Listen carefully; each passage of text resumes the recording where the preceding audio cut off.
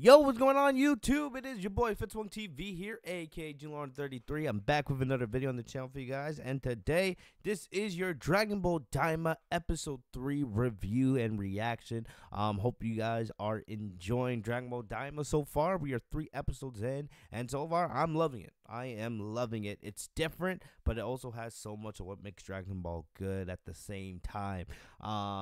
So if you guys are new to the channel, make sure to leave a like, subscribe, right? Hit the bell next to my name, Fitzmonk TV, so you guys are notified every time I post a new video. We do Daima reactions and reviews here every single week. So depending on when you guys are watching this video, my episode 3 reaction will be out sometime this weekend. If you guys are watching it after this weekend, the reaction's probably already live on the channel. So go check that out if you guys haven't already. But yeah, let's get into it. So basically, last episode we saw Goku and the others turned mini, and we saw them react to that. They also were trying to come up with a plan to get into the demon realm so that they could save Dende, who had been taken by King Goma and the Degasu at the beginning of the second episode, right? As Bulma was trying to repair the Supreme Kai's spaceship, we see Glorio make an appearance, and he introduces himself to our heroes and requests that Goku comes with him to the Demon Realm at the request of the third Demon Realm World King, right, to defeat Goma. So we're seeing Goku already put in like the middle of this conspiracy that we've been talking about since Daima was announced. So Goku agrees, of course, because of course he wants to save Dende, and of course find a way to turn him and his friends back into their normal adult selves, right? And then we see the Supreme Kai come along as well, and then basically this becomes kind of like the A team, at least for the beginning of Daima, because we know that Piccolo, Vegeta, Kibito, Bulma, they will be coming a little bit later. Once Bulma has finished making repairs to the spaceship that the Supreme Kai had. So picking up in this episode, we see Goku and the others get into the Demon Realm. Goku is hilarious. All right, he's just so carefree, nonchalant, and hilarious with everybody he reacts with. He has a lot of funny moments here, man. So as they're traveling, to the Demon Realm, they get to this warp sama, which is like the big giant fish. And the first thing Goku does is he almost starts like, he doesn't mean it, but he like non-directly insults the fish.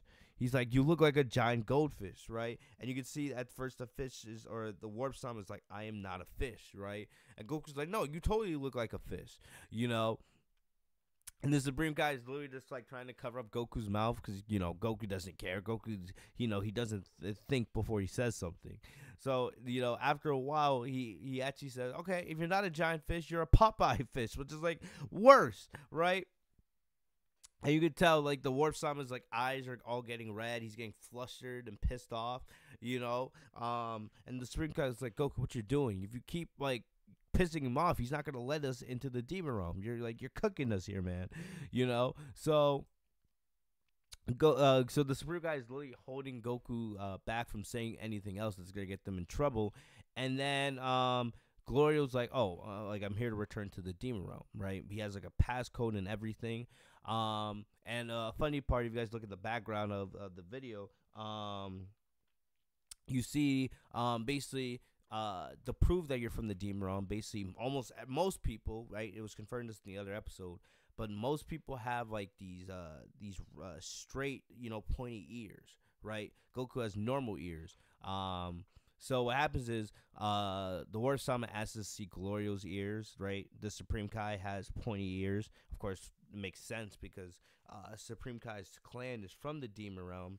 And, of course, the Degasu, his brother, and Dr. Orenzu, his sister, are also from the Demon Realm. But when it comes to Goku, right, the Supreme Kai uses his magic to turn his ears into pointy ears to make him look like he's from the Demon Realm, which we get. But it looks a little bit funny. You see Goku's like kind of screaming like, ow, ow, ow, because his ears are literally turning pointy in the moment. But it works, and they're actually able to get into the Warp Sama and get into the Demon Realm. One thing that was interesting to note, well, two things. when the Supreme Kai was asking about or Goku asks like how strong King Goma is, and he actually calls him by the wrong name. Instead of calling King Goma, he calls him King Toma, right? What happens is, basically they say, Glorio says that, oh, because Glorio knows that Goku defeated Majin Buu. Basically, Glorio's like, oh, what makes King Goma dangerous is he has these magic abilities, right? And you know who that reminded me of? Of course, it reminded me of Moro. One of the best things about Moro, if you guys haven't read the Dragon Ball Super manga saga, is he's not just strong, but his whole fighting style is centered around his magic abilities. So he has these weird magic abilities. That sometimes where instead of using ki, he just uses magic, which can make it harder to sense. And is one of the things that make him such a unique villain, because this is something that we had not seen Goku really face in the past, right? Now that we have Daima, we learned that, Goma, he's not super strong, but most of his ability is around his magic abilities. So it's going to be interesting once we get, eventually when we get Goma versus Goku or Goma versus the others, to compare Goma's magic abilities to that of Moro's, right? So for those of you guys who haven't read the Dragon Ball Super manga, might be a good time to go read it and, go learn about Moro and his magic abilities and see what similarities we get when we see eventually King Goma in action. So another thing that we noticed is basically there are three different parts of the Demon Realm. There's three unique worlds of the Demon Realm. Each have their own king, their own different style. And the way I looked at it is, basically there's the first Demon Realm where King Goma lives, so it's kind of like that's like the higher class, right?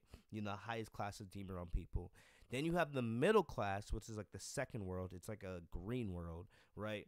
And then you have the third Demon Realm, which was behind the yellow door, which is where Goku and the others landed in. And then that world had more of like a lower class sense, where there's not many rich people. It seems like there's lots of bandits flying around. It's like more like survival of the fittest type vibes.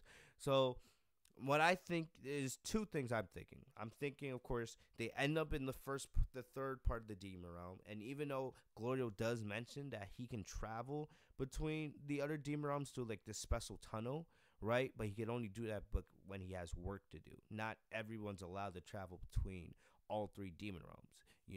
Only people of the first Demon World can go to the second and third at will, and only some select people from the second Demon World can go into like the first and the third Demon World.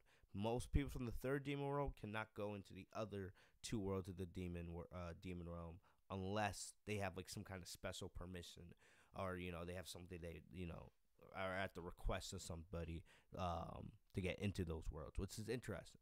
So I think we don't know how long Daima will be, but let's say it's like a little over 20 episodes, right? It's gonna be interesting to see Goku and the others basically kind of like have to work their way up to Goma, because it would be too easy. It would be classic Dragon Ball, and it would be way too easy for them to just go into the first Demon Realm world and then fight King Goma. That's going to be it. It's not. It's Dragon Ball. It's never that simple, right? We always know that the villains, right, of Dragon Ball, they get stronger through each arc. The next villain is always the strongest one, right, at that time. So no matter if it's King Goma or it's another enemy that we haven't met yet, right, we know that, this enemy will be challenging the Goku and the others in some way. They're not going to be stronger than like Golden Frieza or Jiren or anything like that, of course, since Dragon Ball Super hadn't even taken place yet. But it's going to be enough to challenge them, because we know that Goku is stronger than he was in the Buu Saga at this point in time. Kind of, right? And we'll get to that in just a sec as well. So after that, right, we see Goku and the others. As I think, like I said, I think Goku and the others are going to have to fight their way up, slowly make their way to the first Demon Realm, or the first Demon World. Or what's going to happen is, right, Goku and the others, when they're going to meet Pansy next episode, that was showed us in the next episode preview, and then they're going to slowly try to make their way through the third Demon World. And then what happens is when Vegeta, Bulma, and Piccolo and all of them get into the Demon World or into the Demon Realm, they might end up in like the second Demon World somehow, right? And then Goku and the others will like meet them like halfway, right? And then that's when they'll all be together, and then they'll keep going through the demon world up to until they fight King Goma and all that good stuff. So that's what I think is gonna happen. One of those two things. Because like I said, it would be too easy just to put them in the first demon world, right? And I think if you guys remember with like all of the promotional material that we got for this show, right?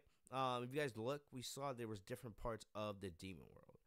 It seemed like one part you could see like the powers. There was like another part in the middle that kind of looked like Planet Namek, right? And then there was like a third part of the demon realm that is where Goku is right now. So I feel like those represent like the three different demon worlds that we're gonna see Goku and the others explore throughout this show, which is cool. So we see them. They end up into the demon realm, right? The third demon world, and you could see it looks cool. It looks just as cool as we've seen in all the promotional material in the past. And then we see as Goku is captivated by all this. He even asks Glorio. He's like, hey, let me go outside. I wanna feel the air, right? I wanna, feel the presence, right? And then, so it's funny as Goku's getting up. He's adventuring all this other stuff. And basically he as Glorio and the Supreme Kai are talking, right? Glorio's explained to the Supreme Kai like basically how he was asked to come get Goku from the king of the third demon world, right? And then Supreme Guy's asking all these questions about the work that Glorio does and everything. And Glorio, you could tell Glorio was a little bit like, kind of like, wow, why are you asking all them questions? You know what I mean? Because of course, the Supreme Kai thinks there's a little bit more that's going on here with Glorio than meets the eye. So far, he could be right, he could be wrong. I'm liking Glorio, though. He hasn't given me any reason to really suspect him, but you never know. You never know. So then what happens, Goku's like following like this little cat, right? And basically Goku's about to like fall off a cliff, and then Glorio's like, Goku, like, be careful, like you're about to fall into like this sea of darkness. I forget what it's called. And then basically Glorio explains like if you fall there, you'll never be able to come back, right? And then all of a sudden, Goku's like instincts, his Spider-Man sense comes into play, and he sees like we see these bandits like trying to throw arrows at Goku and the others, but they're like insanely slow. So Goku's able to dodge them without barely having to give any effort, right? And one thing we learn is that there's this smell that's coming from like these volcanoes, these like floating volcanoes, and other parts of the world that cause the air to be super heavy, right? So then I'm thinking, okay, this is how we're nerfing Goku, right? Of course, one, Goku doesn't have complete control of his balance yet because he was turned mini, so he's been working the last couple episodes to try to get use of that balance, right? So he can best use his power while he's in his mini form. And then they also had the air was heavy, so it reminded me, of course, of the gravity trainer, Goku's gravity trainer from the Namek saga when he was flying the planet Namek, right? It's like Goku has to get used to like the gravity of the demon world all over again, and now it's even more difficult because he is mini. So I can definitely see like part of the story here being is like as the show progresses, Goku and the others have to get used to the demon world, right? And like the gravity of it, and then as they get more and more used to it, they'll be able to unlock more of their power, like maybe Kaioken and Super Saiyan 2, etc. And so that's going to be part of the story with Goku moving forward. So so this is kind of like how they're nerfing Goku here, for the duration of this show. But of course, knowing Goku, he'll get used to it because that's who Goku is. So we get back into the ship. All right, and Gloria also explains like how his plane can't fly really fast because just because the way the demon world's air is set up, if he flies too fast, it'll destroy like the machinery of the plane, right? And then Goku makes a funny comment like, oh, like with the way that the air smells, I bet I could fart and nobody would notice, right? Supreme Kai says that's cruel. And then basically just literally 2 minutes later, Glorio says, oh, like the air got a little bit nastier all of a sudden. And Goku's like, he literally can't hold himself. And basically he's like, yeah, sorry, I tried to trick y'all, but it was, it was me. I farted, which is absolutely hilarious. That was a funny moment. So then basically we see they get to this hotel, right? And it's like the only hotel in that region of the third demon world. So it's like it's more of they give you those vibes of like this is kind of like a little more lower class, right? And Glorio's like a little badass here. So you see all these people looking at Goku and the Supreme Kai walking in, and they can tell right away that they're not from the demon realm because their ears aren't pointy. They're more round. So Glorio goes to basically this hotel. Basically says this is where we'll stay tonight, and then tomorrow we'll get back at it. Because basically, if they were on Earth, it'd be middle of the night. So Goku and the others should be, they should be a little bit tired right now. So Glorio goes to like the hotel receptionist, and the hotel receptionist is like trying to rip him off. Like it's like 30,000 Doku, something like that. That's like the way currency goes in that part of the demon realm. It's not money. And instead Glorio's like, "What's the big idea? Like, I know you're trying to like screw me here, right?" And basically, the guy sees that Glorio has like a little gun on him, so he's like, "Oh, I'm sorry, sir. Like 5,000 instead." So he gets the keys, right, and what happens after that is, of course, I knew it right away. Goku's like, I can't go to bed like this. I'm hungry. Even though, like, he had only ate us a little bit ago back on Earth, right as Glorio had appeared.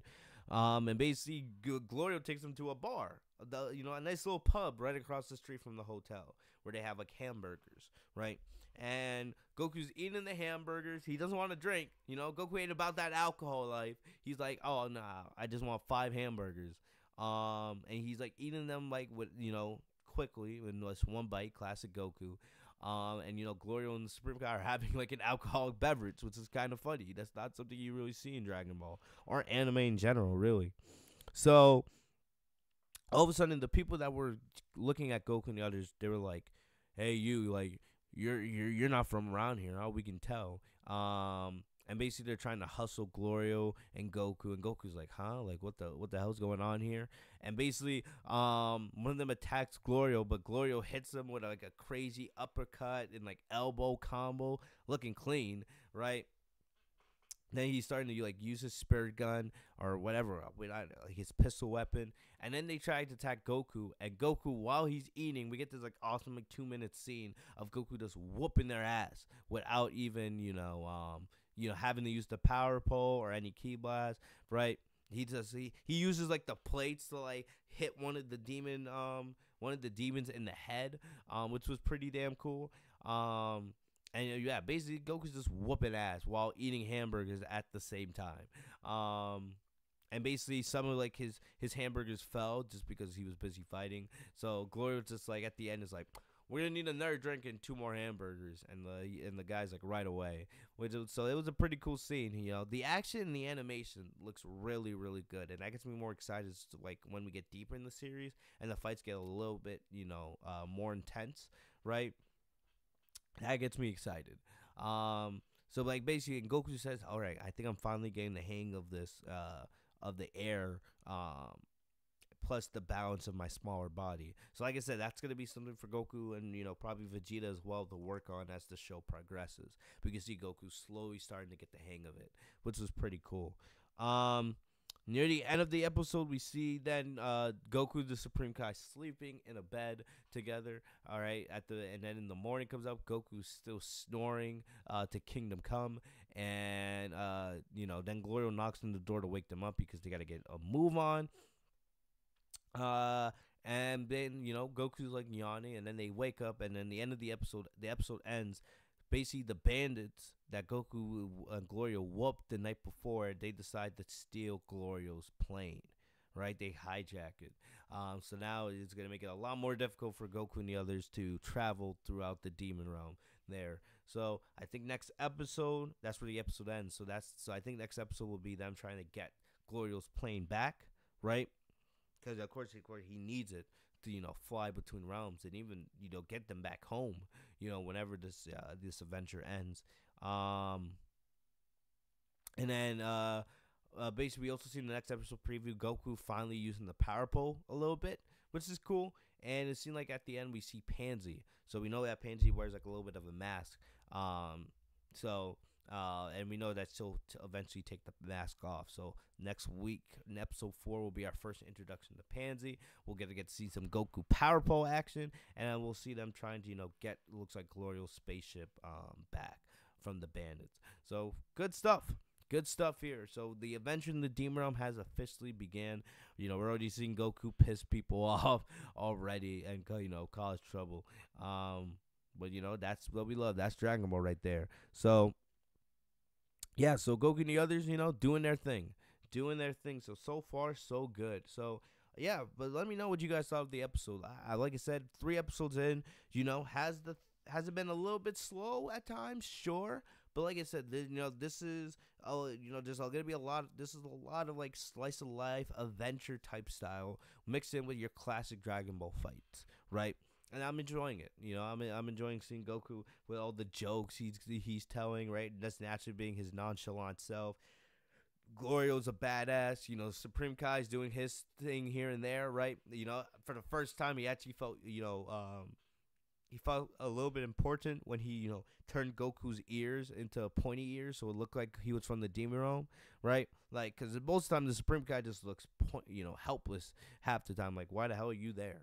It's good to see the Supreme Kai actually using some of his power to use for once, in this episode, right? But of course, my favorite part, I've already said it, of course, was Goku just eating the hamburgers and then this whooping ass while eating the hamburgers. That was pretty cool. But yeah, I'm excited to be officially introduced to Pansy. She has her personality reminds me a little bit like Khalifa, from Dragon Ball Super, mixed in with like a little bit of like a Videl / Pan in a way. She has like super high energy and she's like super excited about things. So I am excited to see how Pansy is introduced next episode and see her interacting with Goku and company. But yeah. So far, so good. I'm enjoying it. It was cool to get a little bit of action here, in there, and I like that we're getting a little bit of that balance, here early on with the show. Of course, like I said, the action will pick up a lot more as Daima progresses. But yeah, let me know in the comment section what you guys thought. What was your favorite part of the episode? If there was a favorite scene, was there some dialogue? Let me know in the comment section down below. Leave a like if you guys enjoyed. Hit the bell right next to my name, Fitzmonk TV, so you guys are notified every time I post a new video. Make sure to go check out the official reactions to Dragon Ball Daima, all episodes. If you guys haven't seen episode 1, 2, or 3, go check those out. Those are live on the channel. Follow me on social media. The links are in the description down below. Like I said, we do this every single week, so this is your home for all things Dragon Ball Daima. But other than that, that's all I got for you guys today. I will see y'all later.